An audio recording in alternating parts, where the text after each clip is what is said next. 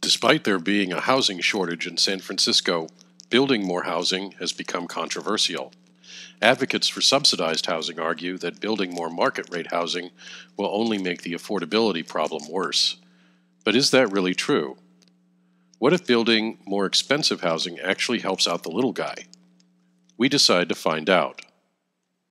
We created a model of San Francisco's housing market using an agent-based stable matching algorithm, where it's assumed that renters want the highest quality unit they can afford. Our initial conditions were 15,000 people and 10,000 housing units. Our intervention was adding 2,000 more luxury units.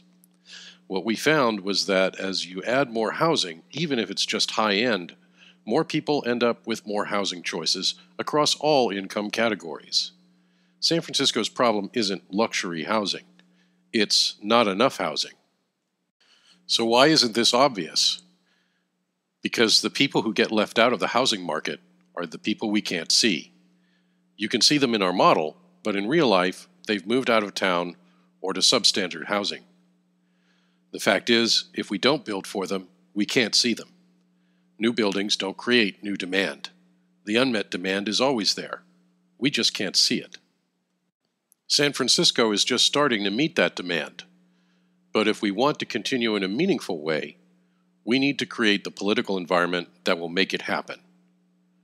Register to vote and join us. Connect with us online. We'll make sure you have the opportunity to show your support for more housing.